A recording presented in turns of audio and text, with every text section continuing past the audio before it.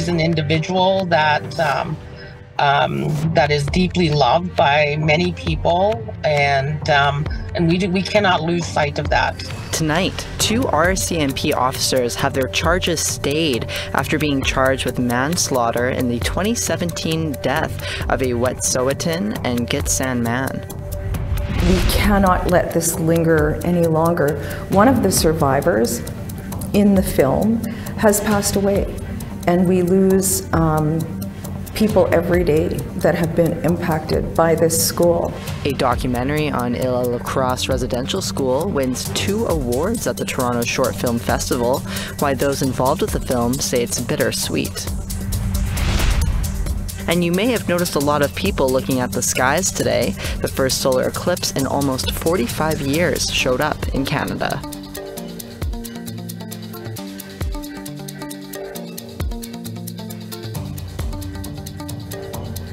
Hello and welcome to APTN National News on this Monday evening. I'm Sav Jonesa. It was announced on Friday that 2 Prince George RCMP officers who had been previously charged with manslaughter with the death of Dale Culver had their charges stayed. First Nation leaders in the province are outraged. The family have been calling for changes in the justice system for years. APTN's Lee Wilson reports. The family of Dale Culver, a father from the Wet'suwet'en and Gitxsan nations, have spent almost 7 years calling for justice, following his death during an arrest in Prince George in 2017. Debbie Pierre is Culver's cousin and explained the heartbreaking process the family has been going through, dealing with levels of the justice system to find answers. Ensuring that Dale does not become just a file number or a case number. He's an individual that is deeply loved by many people, and we cannot lose sight of that. In 2023, the BC Prosecution Service charged 2 RCMP officers with manslaughter, Constables Paul St. Marie and Jean-Francis Monet, as well as 3 obstruction of justice charges against Sergeant John Asubio Cruz, Constables Arthur Dahlman and Clarence MacDonald. Following recommendations from a police oversight body, the Independent Investigations Office, who recommended charges in 2020. Last week, the family was hopeful, but frustrated with the delays and lack of clarity. Our family has no trust right now in policing, and it pains me to know that my immediate family that live in Prince George, where this incident happened, they are looking over their shoulders. How is that safety in Canada? On Friday, the BC Prosecution Service announced a stay of the court proceedings on the death of Culver in a public statement. The BC Prosecution Service announced today that there is no longer a reasonable prospect of conviction regarding charges that have previously been approved against 2 members of the Prince George RCMP. The document states the Crown had questions about Culver's cause of death. An initial pathologist who recommended blunt force head trauma contributed to his death. A second pathologist disagreed with the initial assessment, determined the cause of death, acute and chronic effects of methamphetamine following a struggle. In a press release, the BC First Nation Leadership Council expressed outrage over the charges being stayed, calling it categorically unacceptable. Once again, the justice system has let First Nations people down, as it fails to move this case forward to trial, and I question the ability of the current system to deliver justice in a fair and equitable manner. We will continue to follow this developing story. Lee Wilson, APTN National News, Kitimat. The BC Indigenous Justice Council is currently hosting a 3-day forum in Vancouver that's focused on reforming the justice system. APTN's Tina House joins us from the event. Thank you. We're at the 3rd annual BC Forum for Justice, and joining me today is the chair of the board, Poodley, Corey Wilson. Thank you for joining us this morning. Thanks for coming. It's a very exciting day. Glad you're here. Well, thanks for having us. So can you tell me what's happening over the next couple of days? Well, it's our third annual Justice Forum. We've had, over the last couple of years, we've had two prior to this, but this one is really exciting because this is an action Justice Forum. We're going to be launching also our Indigenous Women's Justice Strategy, which is the first of its kind, so we're very excited about that. And we have the most people ever, over 60%, about 470 people, over 60% have come from First Nations communities. So we're really, really excited about what we're going to accomplish. That sounds pretty amazing. I mean, we're talking about some pretty big issues here in reforming the justice system. What do you propose happens in order to do that? Well, the reality is we know the justice system has not treated Indigenous people fairly. They're the negative end of every social economic indicator in this country, in this province, grossly overrepresented in all the negative areas in the justice system as well. So we need to change that. So the only way to change that is by having bold, honest, courageous conversations. I often have been heard to say that we don't need allies in this, we need accomplices. We need people to get down and dirty with us and to make sure that this systemic change happens. It's systemic change that has to happen. It's not about putting in a program for 1 year and trying this and trying that. It's about how do we leverage and work together all the actors in the justice system and from community members to all the levels of government. We have to work together to ensure that Indigenous people are properly supported, and if they do find themselves in the justice system, that it becomes an experience where they can be diverted out or they can be supported with new skills and abilities well in the system, and that their nation knows where they are, their family knows where they are, and we can do whatever we possibly can to wrap that person up and move them on to something else. That sounds incredible. You have a list of incredible speakers coming up. Can you tell me who's joining us for the next couple of days? Oh, we have all kinds of people. We have, people from the community, justice workers. Our first speaker today is a woman named Darla. She's she's Blackfoot woman, and she's just incredible. So she's going to talk about her own story, her own work at the community level. Of course, the representatives of First Nations Leadership Council will be here. We have some ministers coming on Wednesday. So we have all kinds of different speakers. But what we really have are people who are passionately committed to doing something different, to not only transforming the criminal justice system, but also making sure that we revitalize Indigenous traditions and ways in lawmaking is also what we want to do in our Track 2 initiatives. Amazing. Thank you so much for all your work, Corey Wilson. Nice to see you as always. Thank you. Thanks. Back to you in studio. A coroner's inquest into the death of 4 Indigenous women who died at a shelter in Whitehorse begins today. Our reporter Sarah Connors gives us some background as the inquest begins. For the next 3 weeks, a coroner's inquest will be looking into the deaths of 4 Indigenous women who died at the Whitehorse Emergency Shelter. 35-year-old Cassandra Warville and 34-year-old Miranda Tija Charlie died at the shelter in January 2022. 38-year-old Josephine Elizabeth Hager and 52-year-old Darla Skookum died in early 2023. All of the women were accessing services at the shelter at the time of their deaths. Yukon government operated the shelter between 2019 to late 2022 when it was taken over by the Council of Yukon First Nations and nonprofit Connective. On Friday, Yukon's premier apologized on behalf of the government for the women's deaths. Cassandra, Miranda, Josephine, and Darla were seeking our help, and their lives still ended too soon.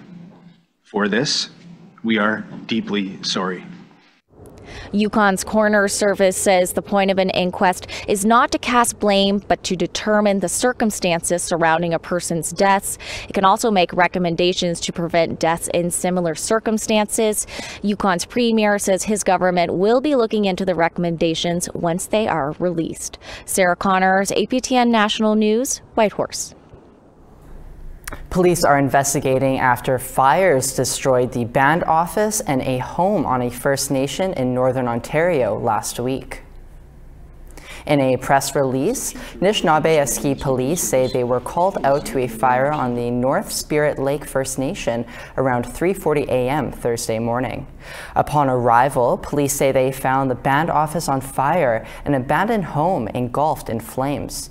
No injuries have been reported as a result of the fires. The investigation is ongoing. This is the 4th major fire in Northwestern First Nations in Ontario since January. The high cost of groceries in Nunavut came up during a question period in Ottawa on Monday.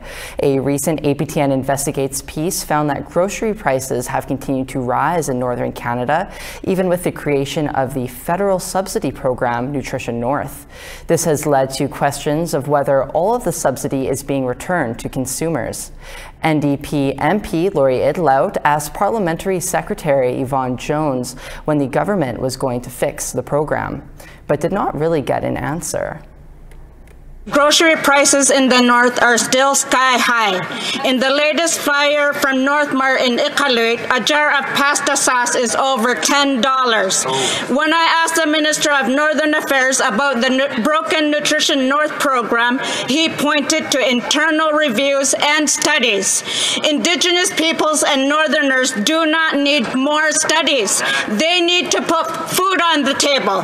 When will the Liberals stop the delays and fix Nutrition North so people can put groceries on the table? The Honourable Parliamentary Secretary to the Minister of Northern Affairs. Thank you, Mr. Speaker, and I want to thank my colleague for her question. We know that affordability is an issue for all Canadian families, and we know that it is even a larger issue across the north. That's why in our time in government we have doubled our investment in programs like Nutrition North. We've added to programs like the Harvesters Investment Program to allow people to have affordable foods that come from the land. We'll continue to work with the territories and all communities to support them in achieving affordable food and nutritious food for their communities. Two First Nations men who spent nearly 20 years in prison for a murder they didn't commit and spent decades clearing their names are now suing all three levels of government for the wrongful conviction of which they were finally acquitted only last year. Brian Anderson and Alan Woodhouse were sentenced to life when they were teens for the killing of a man in 1973. The men have filed separate suits naming the Manitoba government, the Attorney General of Canada, and the City of Winnipeg. They claim they were wrongfully convicted as a result of racism. Both are seeking an unspecified amount for damages and costs related to their convictions. We need to step aside for a quick break, but coming up next, a birthday celebration for a notable man. Chief Wilton Littlechild turns 80. This man has changed the reality of First Nations, Métis, and Inuit people in this territory and in this country.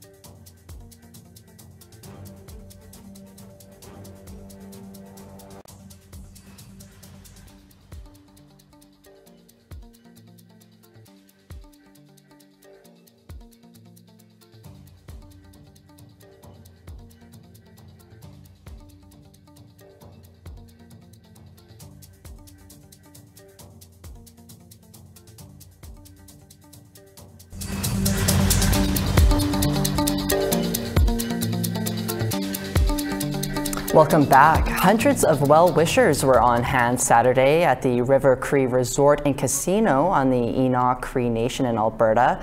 They were there to celebrate the 80th birthday of Chief Wilton Littlechild, one of the most accomplished persons in Canadian history. APTN's Chris Stewart has more.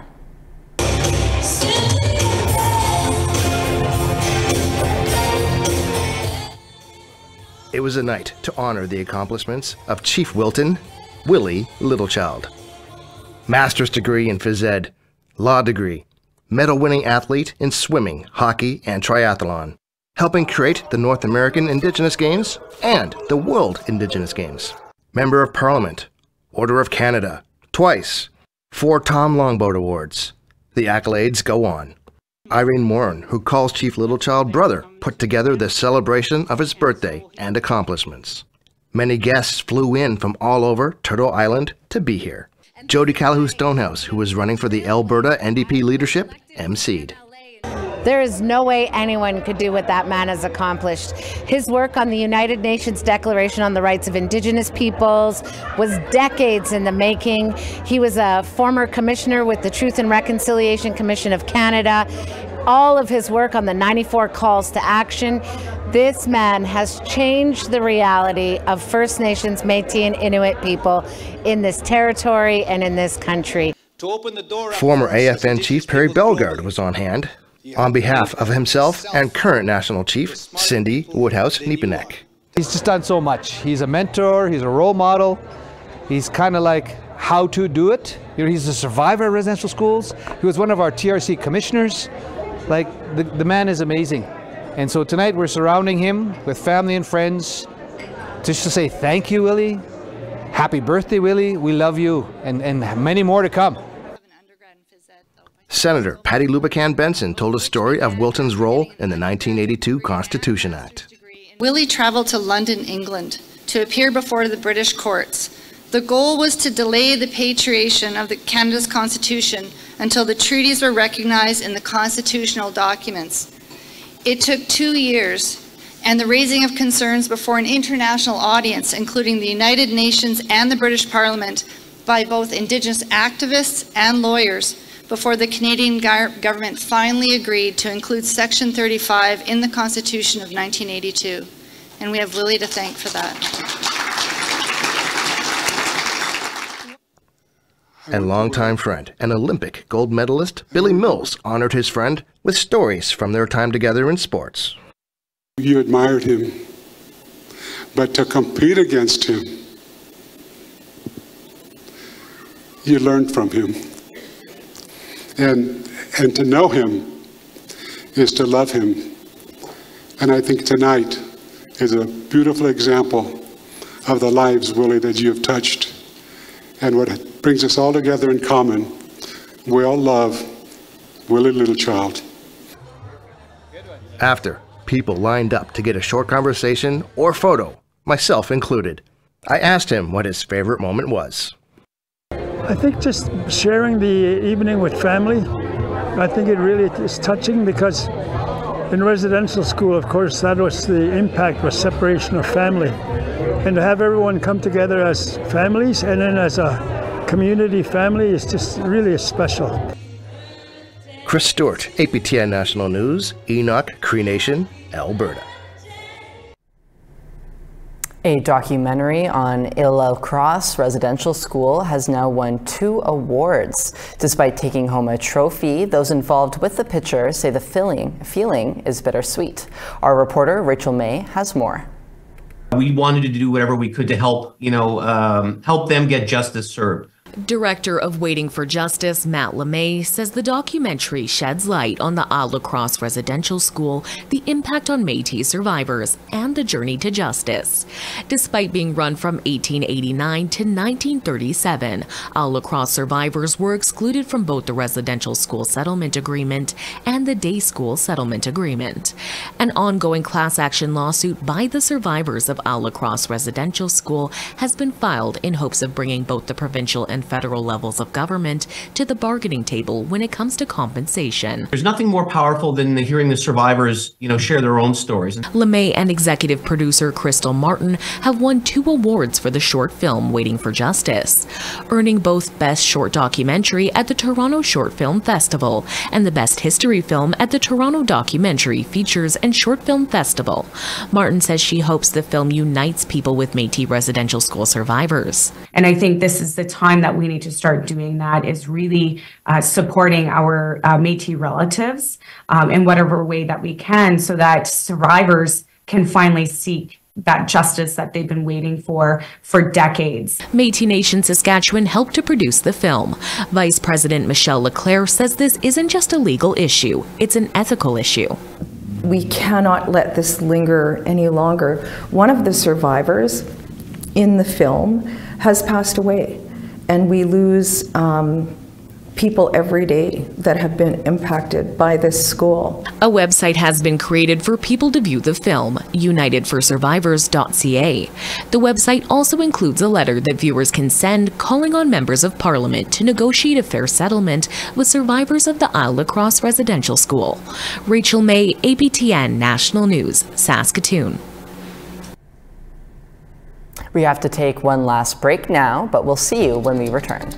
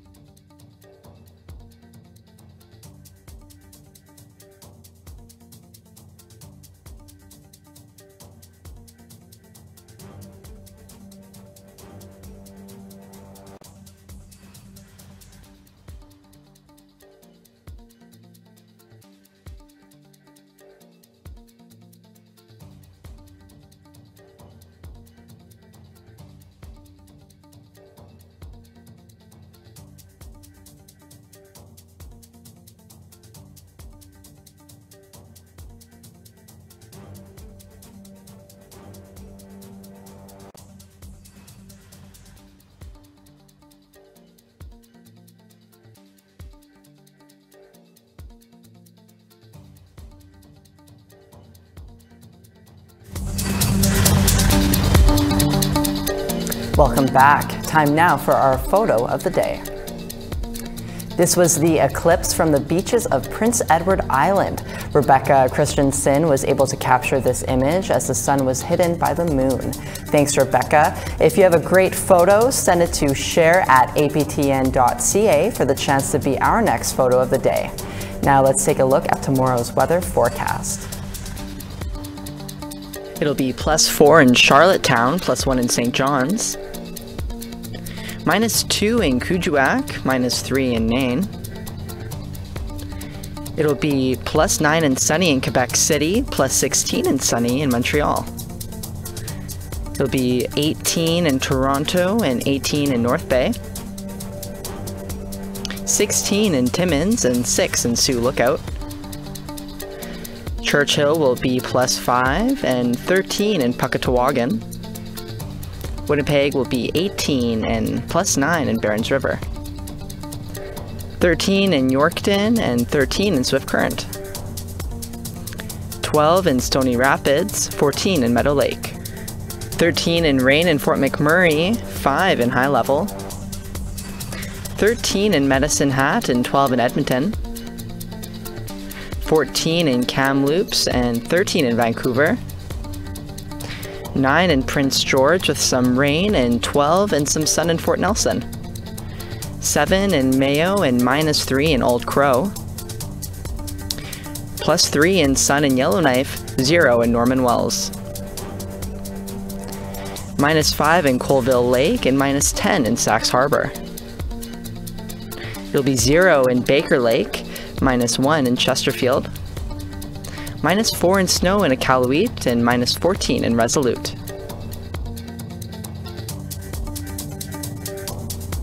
A retail shop in Brisbane, Australia, that only sells First Nations products is providing an outlet for more than 100 Black businesses from around the country. Open House has been operating for 5 years to raise awareness and demand for unique brands and products. Here is a story from our friends at NITV in Australia. From jewellery and homewares to clothing and books, Open House in Brisbane's West End is all First Nations products. It's definitely the amazing work of many, many creative people. There's probably over 120 different stockists, different First Nations art centres from all around Australia, small local makers, more established small Australian brands. The brainchild of Mia Godding and some established Black labels, the shop also provides an outlet for up-and-coming artists, designers and small businesses. I think it's a combination of awareness and more First Nations designers, makers, small businesses, getting into the market and being seen, and hopefully that's where we help to play a role in that growth. After 5 years in business, the support of the community has been crucial to the store's success. We're really lucky to be in such a supportive community. People really value what we do and what we offer. So we feel like we support the community and feel very supported by the community. Self-determination through art, fashion and business. Dan Rennie, NITV News. Before we go tonight, you may have heard that there was a solar eclipse that could be seen in the skies over North America today. In Ottawa, you got almost full totality. You needed special glasses to be able to look at the solar eclipse. It's when the moon passes between the Earth and Sun and blocks direct sunlight for a few minutes. The last time a full solar eclipse happened in Canada was in 1979. The next one won't happen again until 2044. I sure hope no one hurt their eyes trying to get a glimpse of that special event. Well, another episode of APTN National News has come to an end. For news anytime, you can check out our website at aptnnews.ca. I'm Sav Jonesa, and from all of us here at APTN News, thank you so much for joining us today.